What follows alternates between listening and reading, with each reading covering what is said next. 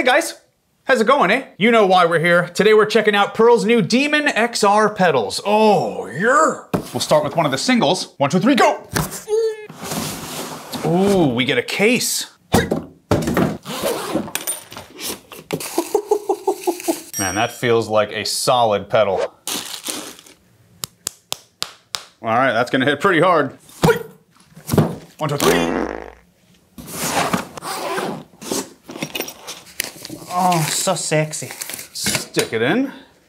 Wow, that's a nice memory lock. Let's open the double. Wow, these cases are very nice. Oh, the shaft. Oh, and these are Velcro strapped in too, just to make sure they don't move around. Oh, it's so satisfying to take that off. Okay, we attach one of the sides right here, tighten with a key, put the other side on the left pedal. Easy peasy. Easy peasy, squeezy, sex. That only took like a minute. We are ready to go. Oh, yeah. So, as stated on Pearl's website, these pedals are a direct drive triple threat. Extreme speed, extreme rebound, and extreme accuracy. If you didn't know, these were developed in collaboration with death metal drumming legend George Coleus. And most of us who know of George know that he's regarded as one of the fastest drummers in the world. So it was only fitting that he helped fine-tune these babies because he knows his stuff when it comes to playing fast. George calls these a souped-up demon drive since the base of the pedal is sort of like the demon drive, but most of the things on the top layer of the pedal have been upgraded and more attuned for speed. There's no chain on these, they are direct drive pedals, as I just said. This gives us a much more solid link between the footboard and the beater assembly. Sometimes if you're trying to go really fast on a chain drive pedal, it'll almost feel like the pedals are having trouble keeping up with your feet, and that's because of the chain lag. So direct drive gets rid of that lag, and it's much smoother and easier to play faster. Seriously, if you've never tried a direct drive pedal before, now is the perfect time. I highly recommend it. There's a few new major components of these pedals compared to the demon drives, first being the extreme high tension spring. This is a much stronger spring than what comes on most pedals, and if you really crank this thing, it gets insane. So they upgraded the spring, but they also include a standard spring just in case you don't need the heavy duty one. Pretty easy to swap these out if necessary, but I'm definitely gonna try the big guy here. We still have the click lock mechanism on the springs here, so you don't have to worry about accidentally changing the tension. The footboard is also brand new for this pedal. Almost looks like demon horns at the top there. Oh. It's made of machined aluminum, and as you can see, there's no logos or bumps on it, so there's nothing to interfere with your foot, which is great for players like me who don't wear shoes. Also recommended for drummers who use the swivel technique because of how smooth it is. Then just as important, we have the new Extreme Impact beater. The beater head is aluminum, so you get that high impact, and the hammer itself is a flat synthetic material. Feels pretty hard though. So overall, these new upgrades make the pedals much lighter and much more responsive, and that's what we want, right? The drive shaft on the double pedal is still the Z-Link with the Ninja bearings for extra smoothness and zero latency on the left pedal. Okay, before we continue here, it's time for a mental health check, all right?